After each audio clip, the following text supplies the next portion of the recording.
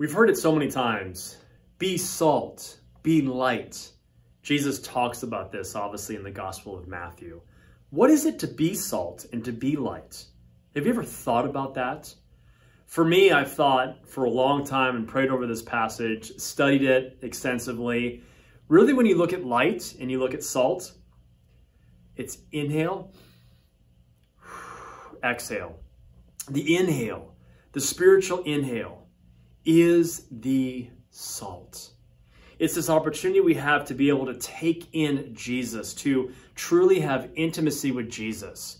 And then the exhale is how we go out and live that in the world. And that is this beautiful representation of light. So to inhale and to exhale Jesus' intimacy, close personal intimacy with Jesus, that is the beauty of salt. And then to exhale light, to go out and for people to say, you know what? I don't know what it is, but there's something different about you. That difference is Jesus. My heart and my encouragement for us as we walk this journey together is that we would be light and we'd be salt.